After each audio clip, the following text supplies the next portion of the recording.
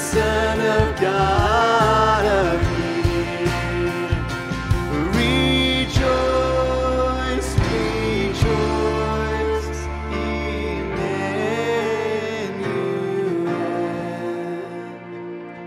shall come to thee, O Israel. Oh, come thou day spring, come and cheer our spirits by thine advent here. Disperse the looming clouds of night, and death's dark shadows move to flight.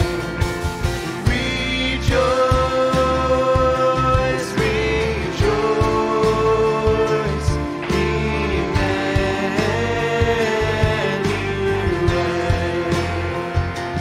shall come to thee, O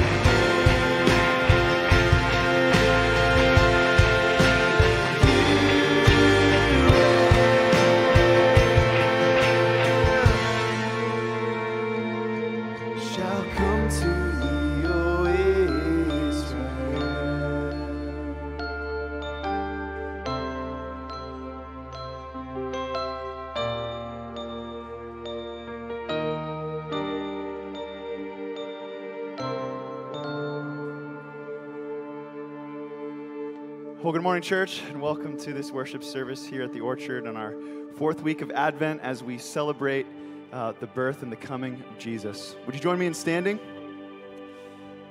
And as you stand, let's reflect on how John says that Jesus came into the world from John chapter 1. It says this: the true light, which gives light to everyone, was coming into the world. He was in the world, and the world was made through him, yet the world did not know him. He came to his own, and his own people did not receive him. But to all who did receive him, who believed in his name, he gave the right to become children of God, who were born not of blood, nor of the will of the flesh, nor of the will of man, but of God. Let's praise Jesus together this morning.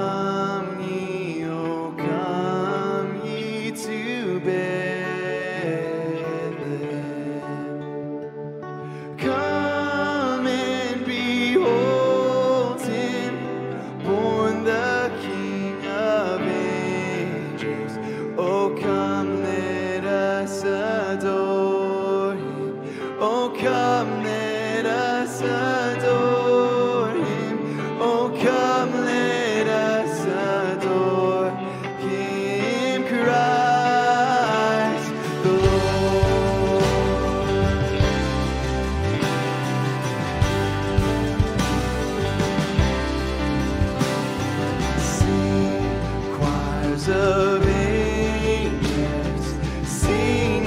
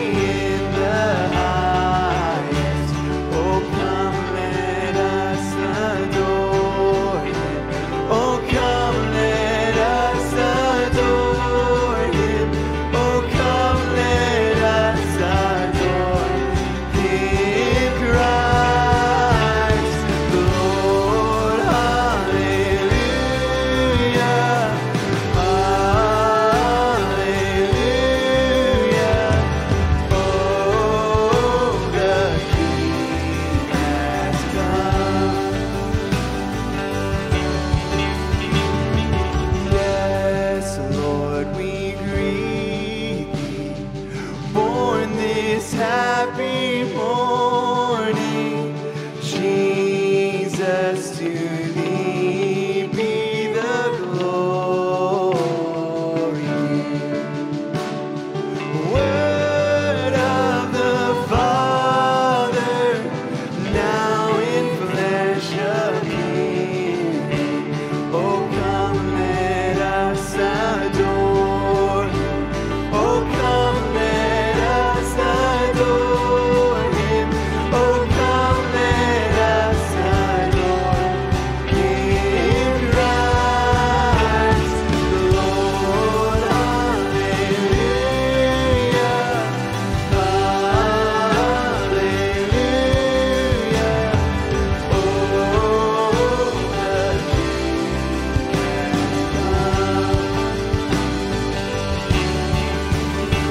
Oh, come, all ye faithful, come, let us adore Him. And oh, sing hallelujah, come, let us adore Him. Oh, come, all ye faithful, come, let us adore Him. And oh, sing hallelujah, come, let us adore Him. Hallelujah, hallelujah.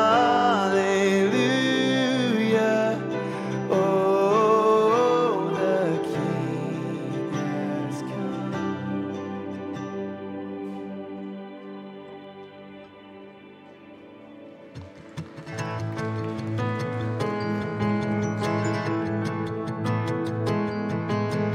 Joy to the world, the Lord is come.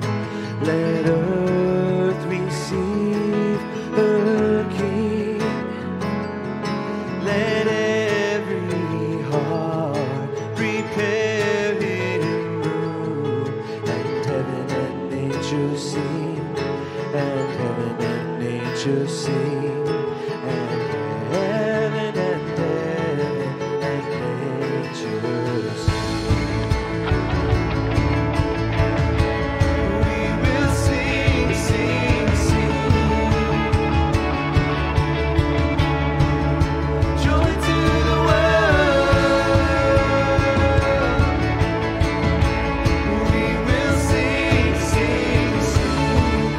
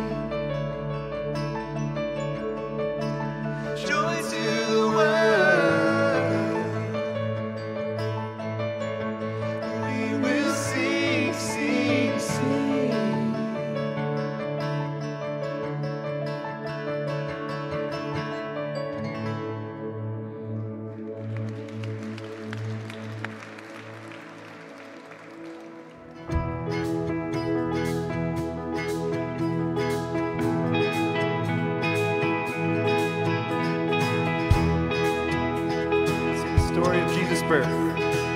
Sing we the song. Sing we the song of Emmanuel. This the Christ who was long foretold. Low in the shadows of Bethlehem. Promise of dawn now our eyes behold. God most high in a manger laid. Lift your voices and now proclaim. Great and glorious love has come to us. Join now with the hosts of heaven.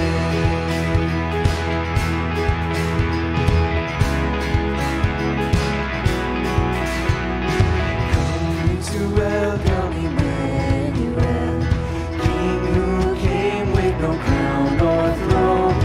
Helplessly laid invincible, maker of Mary, now Mary's son. Oh, what wisdom to save us all. Shepherds, sages before him fall. Grace and majesty, what humility. Come on, bend to be adored.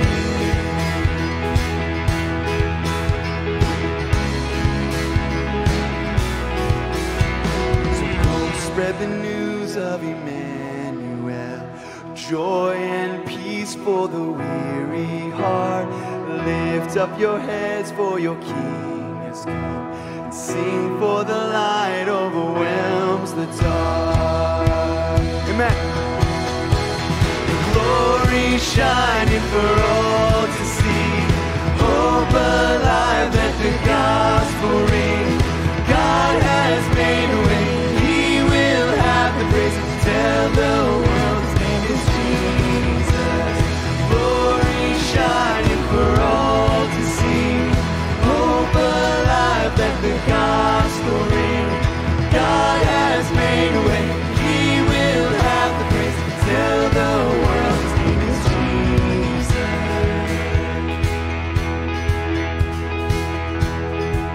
Give him glory. We sing.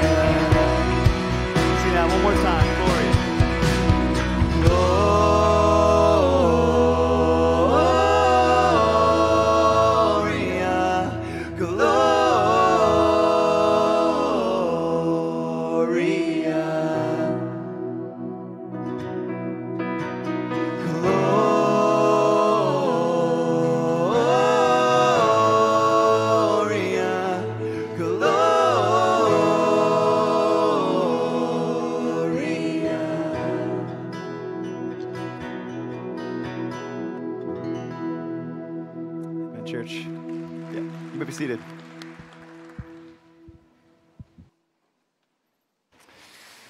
Amen. Well, Merry Christmas, everyone. Welcome to the Orchard. So good to be together for worship today. If you are a guest with us, we're really glad that you've come. My name is Brad Weatherall. I have the privilege of serving as the campus pastor here, and we would love the opportunity to meet you. We also have a gift we'd love to give you if you'd stop out at our welcome desk in the lobby right after the service today. Well, this morning marks the fourth week of Advent, this season where we celebrate the birth of Jesus. And in John's Gospel, we read how the Word became flesh and dwelt among us. And this is the profound reality that lies at the heart of all we celebrate each Christmas, that Jesus would leave the glories of heaven and humble himself, by taking on human flesh. That the one who sustains the entire universe would be born as a baby, wrapped in swaddling cloths and laid in a manger, and would humble himself even further than that to the point of death one day, even death on a cross, where he would then be wrapped again in grave cloths this time and laid in a tomb. This is the extent of his humility. This is the good news we celebrate, that Christ came, that Christ died for us, and that Christ rose for us as well. And so as we celebrate Christmas on this side of the cross and the resurrection, we can proclaim the words of Luke 1:68-69 with great joy. That verse says, "Blessed be the Lord God of Israel, for he has visited and redeemed his people and has raised up a horn of salvation for us in the house of his servant David." So Christ came, he died, he rose, and we know that he will come again. And that really is the meaning of our fourth Advent candle. So the first candle reminded us to look up and center our thoughts on our loving God who sent us his Son. The second candle reminded us to look back 2,000 years to the moment when God's great gift came to us in Bethlehem. The third candle reminded us to look within and to prepare our hearts to worship Christ this season. And the fourth candle reminds us to look ahead as we wait for our blessed hope for the appearing of our great God and Savior, Jesus Christ. And it's with that future Advent in mind, with his second coming, that we want to go to him in prayer now. So would you join me in going to our Father in prayer? Well, Heavenly Father, we know it's a privilege to worship you each and every day, each and every Sunday, and yet we experience this special joy in worship at Christmas time, as this season fills us with wonder while we reflect on the grace that you have shown to us in sending your Son, and as this season fills us with hope while we look forward to his return. And we need hope. We need the light of your truth and your love to shine into our hearts, because this world is a dark place and we're so easily discouraged. Underneath the surface of all the cheerful songs and the bright decorations and the familiar traditions of this season, there are sources of pain and heartache in each one of our lives. And sometimes the holiday season can actually intensify these things. It can happen as we grieve the loved ones who won't be at the table this year, or as we reflect on another year gone by and deal with some disappointment or some unmet expectation, as we keep struggling with our own propensities to give into temptation and stumble into sin. God, as we groan in this fallen world, we pray that the advent of Jesus would cause us to abound in hope. Help us to remember how his first advent proved beyond dispute that you love us. For while we were weak, while we were still in our sin, Christ came and died for us. And help us to anticipate his second advent as well, which will usher in the final fulfillment of all your wonderful promises to us, when sin and sorrow and suffering will be no more, when we will see our Savior, and when we will fall down and worship like the wise men from the east, rejoicing exceedingly with great joy. Give us an increase of that kind of joy even now this Christmas, as we look back on all that you have done, as we look up and remember all that you are doing to care for us, and as we look ahead to the day when all will be made right at the return of Christ. And it's in his mighty name that we pray these things. Amen. Amen. Well, again, it's so good to be together for worship today, and it will be good to be together for worship on Christmas weekend as well. We have 4 services next weekend for Christmas. 3 of them are on Christmas Eve. 1 is on Christmas morning. All 4 of those services will be identical, so we'll sing the same carols at each one, we'll pray the same prayers, we'll read the same scriptures, we'll hear the same message from Pastor Colin at each of those 4 services. So choose the one that's best for you and works best for you and your family. And know that while there is childcare available for infants through 3-year-olds at that 1 p.m. service on Saturday, each of these services will be very family friendly, so we welcome all the noise and everything that will come with that. And so please bring everyone with you, and please invite everyone to join you as well. Invite your friends, your family, your neighbors, your coworkers who need a place to worship this Christmas. Ask them to come and join you so that they can hear the gospel and so that they can join us in rejoicing in the hope that we have found in Christ. Look forward to that next weekend. During this next song, I want to encourage everyone to head onto the church website or open up the church's app, find that online connection card. Let us know that you worshiped with us today, and let us know how we could be praying for you this week. We love to serve you in that way each and every week. You can also use this as a time and opportunity to give. Again, you can do that online, or if you brought a physical offering with you, there will be boxes in the lobby right after the service today. And as many of you know, our church depends on strong year-end giving to our general fund each year to support the gospel ministry locally here through the Orchard, as well as through our global ministry partners around the world.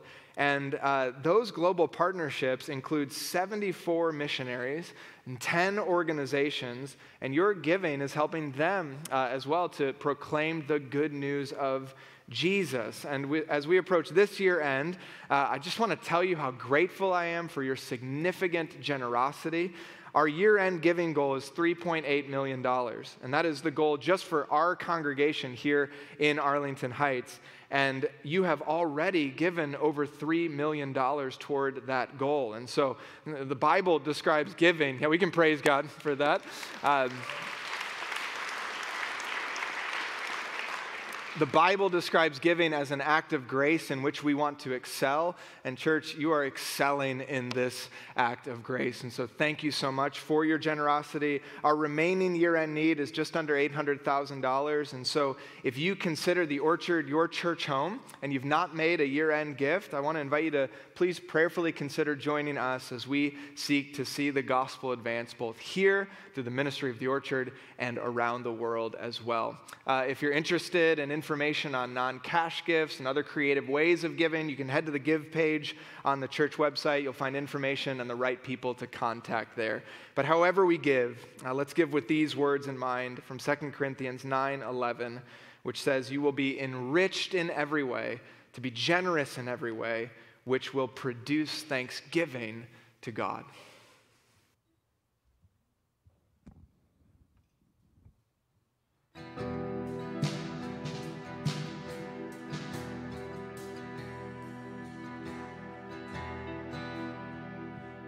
Child is this who lay to rest on Mary's lap is sleeping, whom angels greet with anthems sweet, while shepherds watch our King. This is Christ the King, whom shepherds guard and angels sing. Haste, haste to bring him home, the babe, the Son of Mary.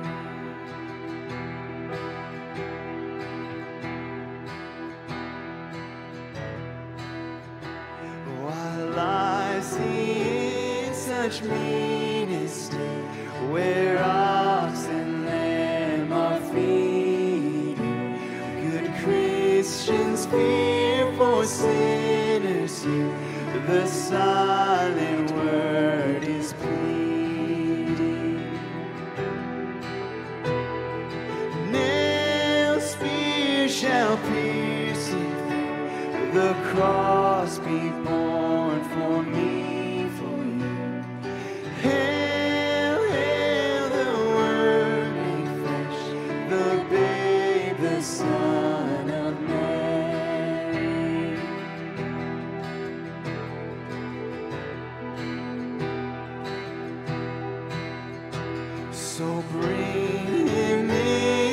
his golden earth, come peasant king to own him, the King of kings, salvation brings, let loving hearts enthrone him. Raise, raise a song on high, the virgin sings a lullaby. Joy, joy, for Christ is born, the babe, the Son of Mary. This is Christ the King, whom shepherds guard and angels sing. Haste, haste to bring him, Lord, the babe, the Son of Mary. Church, let's stand as we continue to sing.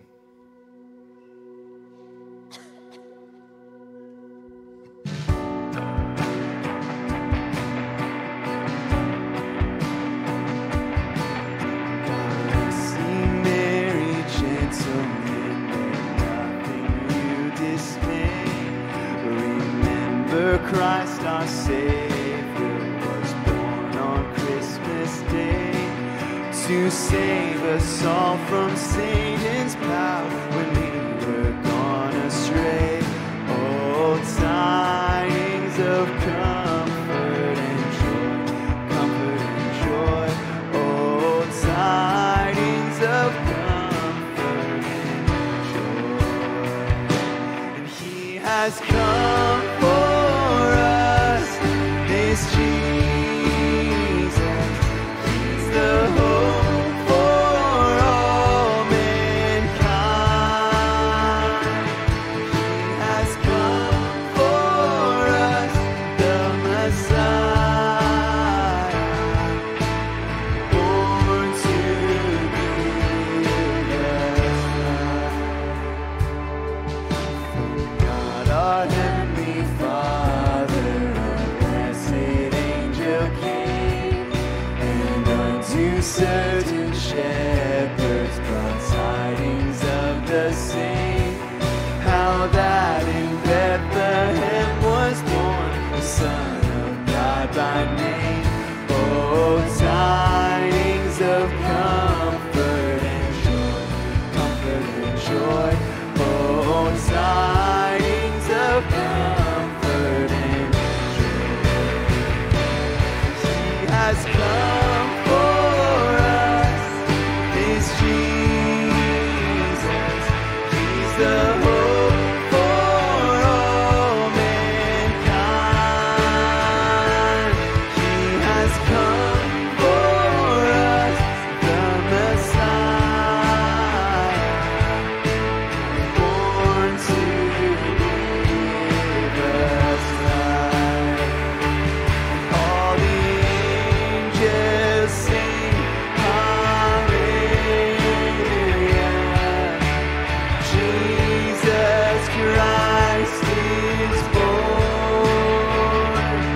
All the children sing hallelujah.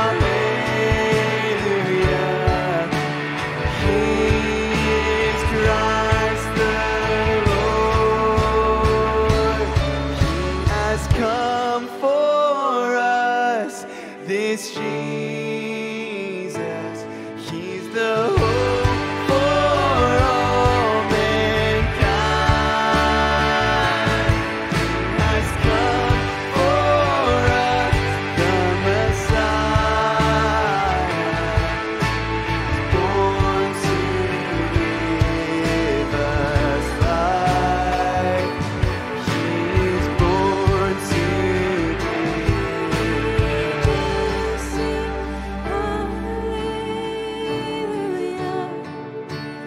Jesus Christ is born. And all the children sing hallelujah.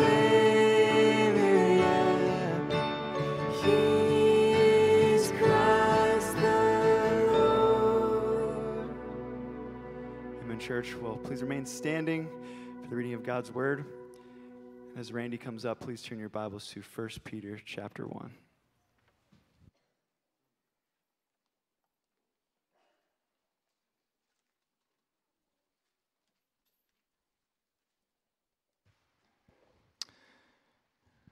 Scripture this morning is found on page 1014 in the church Bible. It's 1 Peter chapter 1, verses 1 through 9. Peter, an apostle of Jesus Christ, to those who are elect exiles of the dispersion in Pontus, Galatia, Cappadocia, Asia, and Bithynia, according to the foreknowledge of God the Father, in the sanctification of the Spirit, for obedience to Jesus Christ and for sprinkling with his blood. May grace and peace be multiplied to you. Blessed be the God and Father of our Lord Jesus Christ. According to his great mercy, he has caused us to be born again to a living hope through the resurrection of Jesus Christ from the dead, to an inheritance that is imperishable, undefiled, and unfading, kept in heaven for you, who by God's power are being guarded through faith for a salvation ready to be revealed in the last time. In this you rejoice, though now for a little while, if necessary, you have been grieved by various trials, so that the tested genuineness of your faith, more precious than gold that perishes though it is tested by fire, may be found to result in praise and glory and honor at the revelation of Jesus Christ. Though you have not seen him, you love him. Though you do not now see him, you believe in him and rejoice with joy that is inexpressible and filled with glory, obtaining the outcome of your faith, the salvation of your souls. This is the reading of God's word. You may be seated.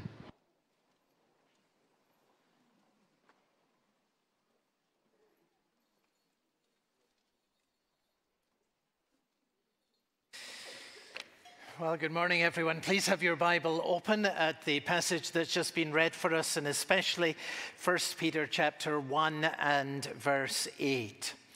I want to speak today about our response to Jesus Christ. When Jesus was born, that first Christmas, there were 3 responses. Shepherds and wise men came to worship him. Herod tried to kill him. And for the vast majority of people at the time and since, life carried on exactly as it was before. And the world never changes, and you still find these 3 responses to the Lord Jesus Christ: worship, hostility, and indifference.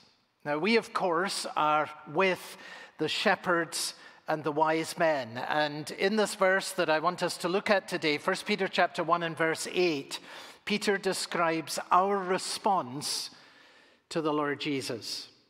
Though you have not seen him, you love him. Though you do not now see him, you believe in him and rejoice with joy that is inexpressible and filled with glory. Now, Peter was writing here to ordinary believers, folks just like us. If you look back in verse 1, you'll see that these were folks who lived over a fairly wide region at the time: Pontus, Galatia, Cappadocia, Asia, and Bithynia. For us, that might be rather like saying Illinois, Iowa, Kansas, and Nebraska. Ordinary people living in ordinary places. And these people were exactly like us in that they had never seen Jesus. Do you notice how he says that in this verse? Though you have not seen him. These people lived hundreds of miles from where Jesus was born. These people lived years after the birth of Jesus. They'd never seen him, just like you. Just like me. Now, Peter, who's writing to them, of course, he had seen Jesus. I mean, he had been there when Jesus gave the Sermon on the Mount. He'd been there when Jesus fed the 5,000. Peter was an eyewitness of the resurrection. He actually saw the risen Lord with his own eyes. But these people were just like us. They had never seen Jesus. And Peter tells us three things about the response of every true Christian to the Lord Jesus Christ. Even though we've never seen him, these things are true of us. And I want you to notice that what he says in this verse is that our response to Jesus is rather like a cord with three distinct strands. The first strand in our response to Jesus is that we love him. Though you have not seen him, you love him. And this reminds us that the heart of the Christian faith is a relationship with a living person. Peter says that the people to whom he is writing have been born again to a living hope, this is verse 3, through the resurrection of Jesus Christ from the dead. The resurrection of Jesus. In other words, the Jesus who was born into the world 2,000 years ago is a living person. And the heart of what it means to be a Christian is that you come to love this person who was born into the world that first Christmas. In other words, to be a Christian is more than believing a creed. To be a Christian is more than to pursue an ethic or to try and to live a good life. To be a Christian at its heart is that you have come to love a living person, the Lord Jesus Christ, who was born into the world that first Christmas. You've never seen him, Peter says, but you love him. That's the first strand. The second is that we believe in him. Though you do not see him now, you believe in him. And this is remarkable because these ordinary Christians, like us today, had experienced a great trial of their faith. If you look in verse 7, Peter talks about their faith being tested. You've been grieved, he says, by various trials. And it may be that when Peter speaks about you do not now see him, it may be that he means you don't right now know what he is doing. And you will know this experience. If a severe trial comes into your life, you will find yourself saying, now, why is this happening? Where is God in this? What is he doing? I don't understand it, you'll say. And then some kind people will sort of stumble around trying to say something that is helpful, and when all is said and done, you won't be any further forward. You'll still be saying, I don't get it. I don't understand it. Where is God in all of this? You do not see him now. So here are these people, and they're enduring great trials. They've never once in all of their lives seen Jesus, been born a great distance from where he was, and they've been born a generation after that time. But Peter says of them, and this is true of every Christian, you believe in him and you love him.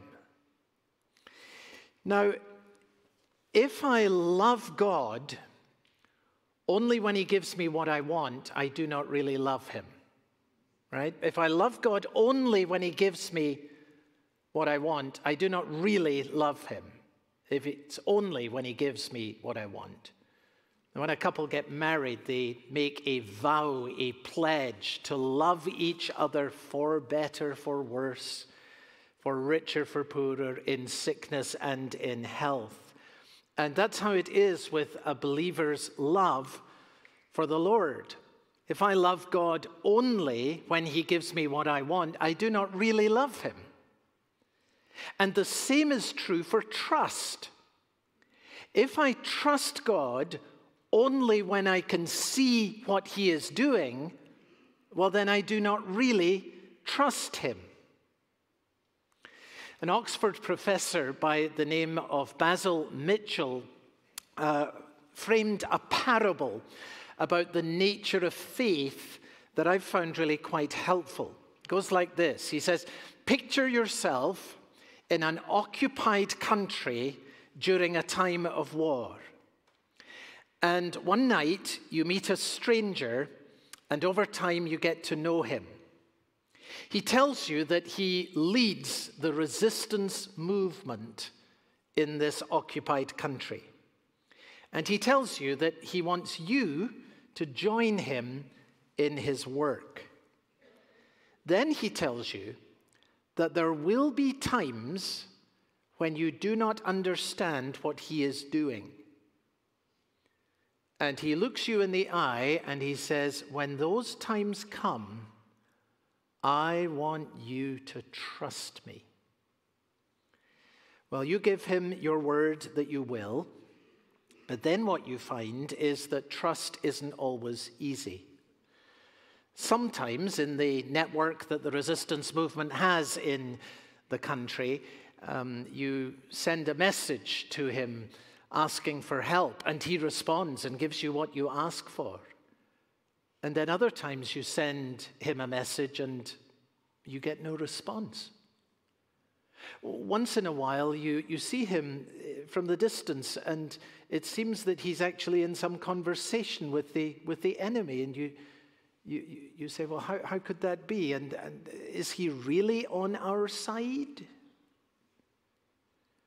And then you remember, he said to you, you will not always understand what I am doing, and he asked you to trust him. Now, here then is the distinguishing mark of a Christian. We trust Jesus especially when we do not understand what he is doing. In fact, that's the very nature of what trust is. If I trust Jesus only when I can see what he is doing, then by definition, I do not really trust him. So here's what it means to be a Christian. It's a relationship with a living person. We've come to know Jesus. And in coming to know Jesus, we've come to love him, and we have come to trust him. And then there's a third strand in this cord of our response to Jesus, and that is that we find joy in him. Peter says, though you do not see him now, you rejoice with joy that is inexpressible and filled with glory. What a wonderful phrase that is. An inexpressible joy. Well, that's a joy that you can't put into words. And then Peter says that your joy is filled with glory, and that means that this is a joy that comes from knowing the glorious future that Jesus Christ has prepared for you. In fact, Peter has already referred to this earlier in these verses that were read for us. Back in verse 6, he says, in this you rejoice. Which leads to the question now, well, what do we rejoice in? And the previous verses make it clear that we are rejoicing in our future hope. He says, blessed be the God and Father of our Lord Jesus Christ. According to his great mercy, he has caused us to be born again to what? A living hope through the resurrection of Jesus Christ from the dead, into an inheritance that is imperishable, undefiled, and unfading, kept in heaven for you, who by God's power are being guarded through faith for a salvation ready to be revealed in the last time. In this you rejoice. You rejoice because you have a living hope. And Peter describes this living hope in two ways. First, he tells us that there is an inheritance that is kept in heaven for you. It's imperishable, undefiled, and unfading. That means that what Christ has prepared for you can never perish, it can never spoil, it can never fade. This glorious future can never be taken from you, and it will not disappoint you. And Christ keeps it for you. And then Peter tells us that he guards and he keeps you for this inheritance, you who by God's power are being guarded through faith. So you get the picture. In one hand, as it were, God holds, guards, and keeps your inheritance. In the other hand, as it were, God holds, guards, and keeps you. And Peter says the day is coming when he will bring what he holds in his two hands together. He will bring you into your inheritance, and he will bring the inheritance to you.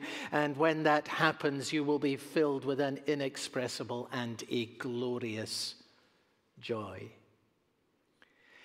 And this joy of our future hope actually runs right through these verses. Look at verse 7, for example, where Peter speaks about how your faith will result in praise and glory and honor at the revelation of Jesus Christ. That's a beautiful phrase, isn't it? The revelation of Jesus Christ. Now, of course, he's talking about the return of our Lord Jesus Christ, which is often referred to in the Bible as his coming or his second coming. But here Peter uses a different word. He uses the word revelation. Now, when more than one word is used, it's usually because God in the Scripture is communicating more than one aspect of truth, and that's why different words are used. So what's the difference between Christ coming and Christ being revealed? Because they both refer to the same event of the return of the Lord Jesus Christ. Well, you know that when you have a reveal at the end of a show or at the end of a project, when you have a reveal, it is the unveiling of something that is already there. And that's the point of this word.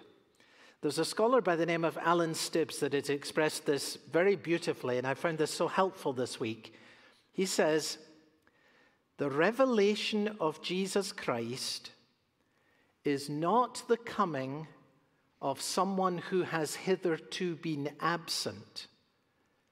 It is the visible unveiling of someone who has been all the time spiritually and invisibly present. Brother, sister in Christ, you have never seen Jesus, but he has been with you every moment of your life. And when you see him, it will be the visible unveiling, the reveal of the one who all the days of your life has walked with you and loved you and provided for you. And when you see him on that day, you're not going to be meeting someone who is a stranger to you. This will be, at last, the appearing of the one who has invisibly walked with you all of these years. And you're going to be seeing face to face the one who you have loved and the one who you have trusted heart to heart. And when you do, you're going to be filled with a joy that is inexpressible and full of glory. Now, this is the Christian response to Jesus.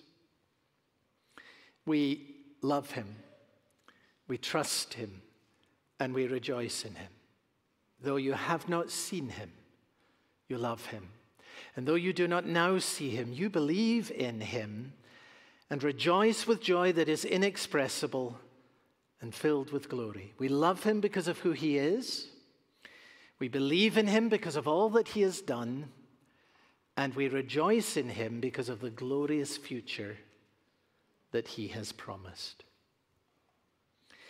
Now, I want, as we come to the application of this wonderful truth, to ask two very simple and very important questions. One is why, and the other is how. Why? Why is this our response to Jesus? The vast majority of us here in this service, we do love Jesus. We do believe in Jesus. We do rejoice in Jesus. Why is that true of you? How did that come about? There are millions of people in the world who don't, but you do. Why is that? And the second question is how? because there are almost certainly some within our gathering in this service, and you would honestly say, well, I hear all this, but it seems somewhat distant from me. I'm not sure that I can really say that I love Jesus or that I trust Jesus or that I find particular joy in Jesus. And so the natural question for you would be, well, how then can this response be mine? So two questions that are really important, and they touch every one of us, one or other of these questions. Why and how? Why is this our response to Jesus? If you love him, believe in him, and rejoice in him, why is that so? And Peter answers that question very clearly in verse 3. Blessed be the God and Father of our Lord Jesus Christ. According to his great mercy, he has caused us to be born again to a living hope through the resurrection of Jesus Christ from the dead. Now, do you see what he is saying in these very important words? He has caused us. Peter is communicating here clearly that God did something that brought you, that brought us to love Jesus, to trust Jesus, and to rejoice in Jesus. God did something to bring that about. He caused us. Now, if you think about it, you will see that this remarkable truth is clearly illustrated in the Christmas story itself. Let's think about that familiar story together for a moment. Bethlehem was sound asleep on the night when Jesus Christ was born. To the vast majority of people, even who were there at the time, the birth of Jesus didn't make any difference at all. The one exception that we're told about on the night that Jesus was born was that there were some shepherds who were out in the field keeping watch over their flocks by night. And love and faith and joy filled these shepherds when they came to the manger. But why was that? Well, you know the answer to that. It was because of something that God did. An angel of the Lord appeared to them, and the glory of the Lord shone around them. If it wasn't for that, it would have been just another night out in the hills for them. No, the shepherds had love for Jesus, they had faith in Jesus, they had joy in Jesus because of something remarkable that God did. And then you come to the story of the wise men sometime later, or kings, as most likely they were.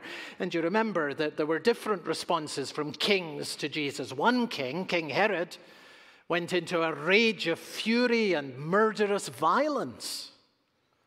The vast majority of kings alive at the time paid no attention to the birth of Jesus. It made no difference to them at all. But we are told about kings, probably 3 of them, who came from the east to worship Jesus. And they very clearly had love for Jesus, faith in Jesus, joy in Jesus when they came to worship with their gifts of gold and frankincense and myrrh. But why did they come? Why, of all the kings of the world, these 3? Well, you know the answer. It was because of something remarkable that God did. God led them by a star that led them all the way to the place where Christ lay. This is right at the heart of the story. The love and the faith and the joy of the shepherds and of the kings was a direct reflection of something that God did.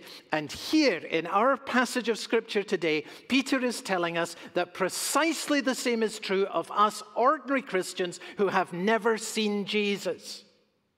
How in the world was it that we came to love him and to trust him and to rejoice in him? Well, the answer is because of something that God did. Blessed be the God and Father of our Lord Jesus Christ, because in his great mercy, he has caused us to be born again to a living hope through the resurrection of Jesus Christ from the dead. Brother, sister in Christ, try and take this in this morning. It's really wonderful. Why are we here this morning? I mean, it's only a week to go till Christmas. The world's running around like crazy. And you've got plenty of things to do. So why are you here? Why are we here? Well, for the vast majority of us, the answer is very simply. We are here because we love Jesus. Amen? We are here because we believe in Jesus, right? We are here because we find joy in Jesus. But you know that there are millions, not here and not in any church, because they have no love for Jesus, no belief in Jesus, no joy in Jesus. So if that is true of millions, how come that it's different with you? And the answer to that is, of course, that it is something that God has done. God has caused you to be born again to a living hope through the resurrection of Jesus Christ from the dead. Try and take this in. This has actually happened in your life. It may have happened, of course, in the quietest possible way. But as truly as God's glory was revealed to the shepherds, as truly as God led the kings and wise men by the star, God has infused love for Jesus, faith in Jesus, joy in Jesus into your soul. No wonder Peter says, "Blessed be the God and Father of our Lord Jesus Christ." Now we've looked at our response to Jesus. What is it? It's a cord of 3 strands. We love him, we trust him, and we rejoice in him. And we've asked the question, why is this true of us? Why are we here when others really don't care about the Lord Jesus Christ? What has happened to us? Well, there is something that God himself has done. He has caused us to be born again to a living hope through the resurrection of Jesus Christ from the dead. And that leads to a final question that very obviously arises from all that has been said in this remarkable passage of Scripture. And that question is, how then can this be your response to Jesus? So now I want to speak to the person who would honestly say, you know, I would not describe myself as someone who loves Jesus or believes in Jesus or finds any special joy in Jesus. And you may therefore at this point very reasonably be asking the question, how can this gift then be mine? And if you're asking that question, I want to respond by asking you a question. How do you know that God has not given you this gift already? You see, if you have any interest in Jesus at all today, if you have any sense right now that there just might be hope for you in him, if you feel at all that you would like to have him in your life, which presumably you have some sense of that if you're saying, how could this gift be mine? I say that is a clear sign that God is at work in you. Others, of course, will be completely unresponsive to God, but you're not. You're asking the question, how could this be mine? Something is stirring within you, and that itself is the work of God. And you know what? It may be that last year, last Christmas, you really had no interest in Jesus, no desire for him, no time for him, but now you do. And what made the change? What has made the difference? The answer is very clear. It is God who is at work in you. It may be for someone in this third service today, that when you drove into the parking lot, you had no real interest in Jesus. You're just here because of your friends, or to please someone else, or because it's that time of year. But you know what? Although you had no particular interest in Jesus when you drove into the parking lot, right now, something is stirring within your own soul. And you're thinking, you know what? I would like to have what Jesus offers. I'd like to have him in my life. You weren't thinking that before, but you are right now. Why the change? What's making the difference? God is working in your heart. Friends, this is how people come to faith, and right now it's happening in you. So what should you do? Well, I'm going to give you the clearest possible answer to that question, but let me do it by way of telling you a quick story from the Bible that will illustrate what you should do. The Gospels tell us about a time when Jesus came to the city of Jericho, and after some time there, he was leaving the city. And Mark tells us in chapter 10 of his Gospel that his disciples were with him, and also that there was a large crowd of people around him. Can you picture this large crowd around Jesus? Maybe 100 people. And they're with him, and they're walking at pace outside of Jerusalem onto the road, taking them to the next place Jesus is going. And Jesus is striding out, and they don't want to let him go. They're all following him, and they're taking this journey with him. And Mark tells us that there was a blind man by the name of Bartimaeus who was sitting at the side of the road. And I want you to think about this. What hope did that man have of ever getting close to Jesus? I mean, for a start, he's blind. And frankly, even if he could see, Jesus is striding out at pace, surrounded by this large crowd of people. How's he ever going to get to Jesus? Gospels tell us that this man, Bartimaeus, cried out, "Jesus, Son of David, have mercy on me." And then Mark tells us that Jesus stopped. I love that. Jesus stopped. And he said, "Call him." And they called the blind man, saying to him, "Take heart, get up. He is calling you." And then Mark tells us that throwing off his cloak, this blind man sprang up. That's the word that Mark uses. He sprang up and he came to Jesus. He couldn't get there quickly enough. He came to Jesus, and Jesus gave him what he did not have. His sight was wonderfully restored, and Bartimaeus became a follower of Jesus.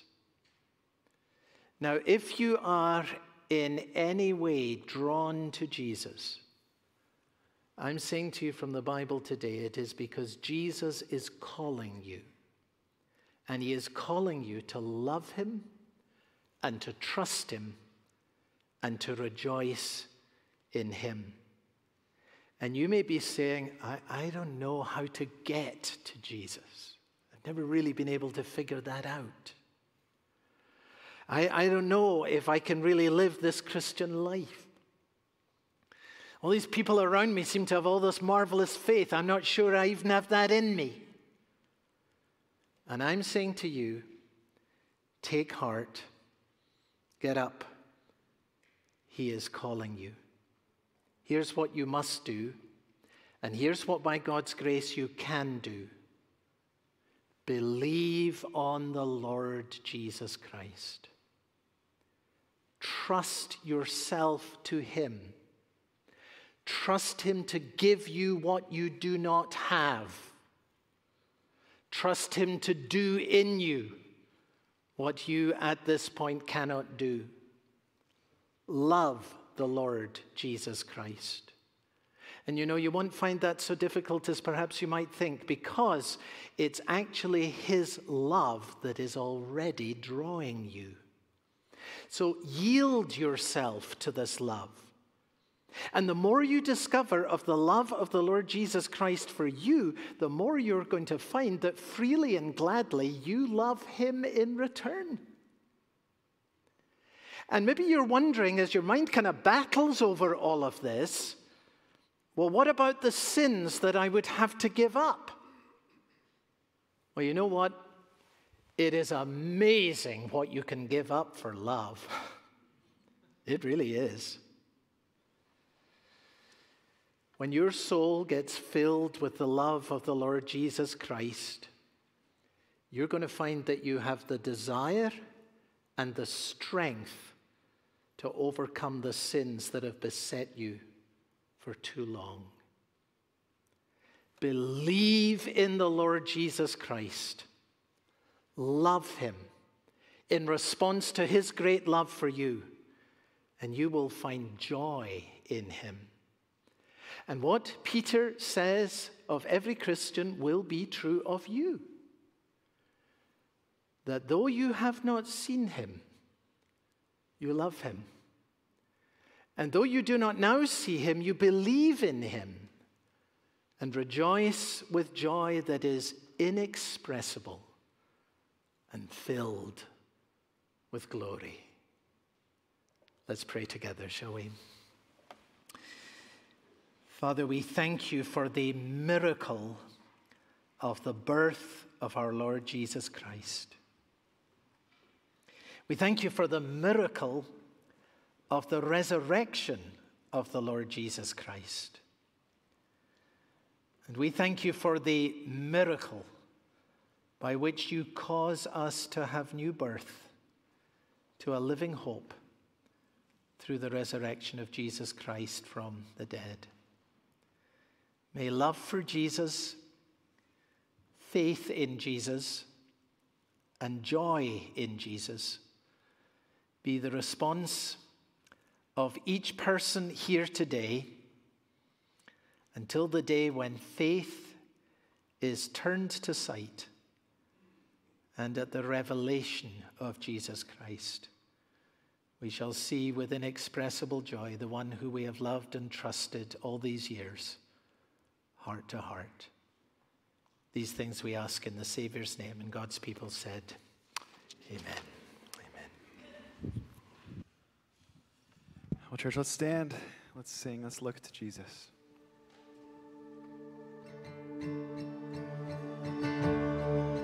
He who was before there was light walked across the pages of time. He who made every living thing beholds him. He who heard humanity's cry left his throne to wake as a child. He became like the least of us. Behold him, Jesus, Son of God, Messiah, the Lamb, the roaring Lion. Oh, be still and behold him.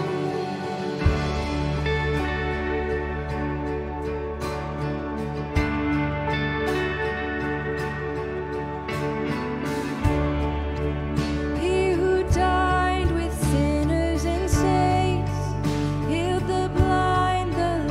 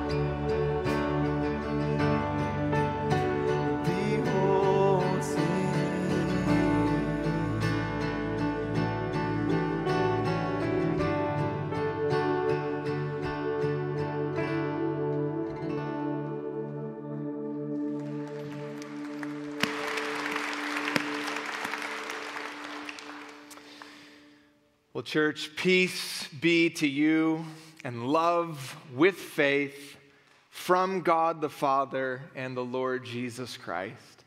Grace be with all who love our Lord Jesus Christ with love incorruptible. Amen. God bless you.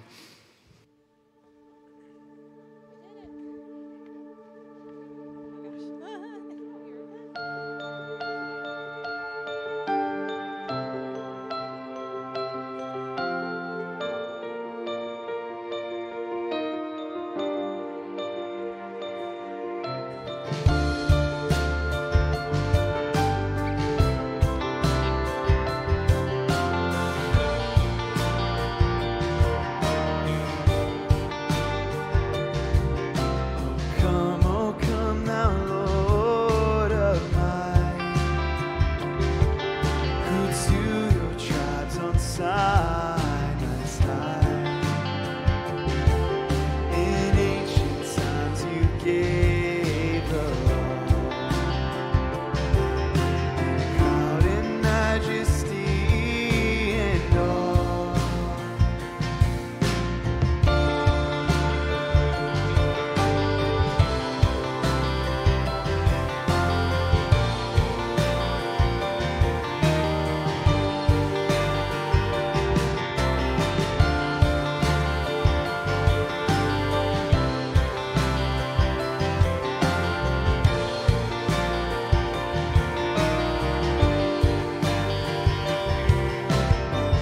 Oh come, Emmanuel, and ransom captive Israel, that mourns in lonely exile here, until the Son of God appear. Rejoice, rejoice, Emmanuel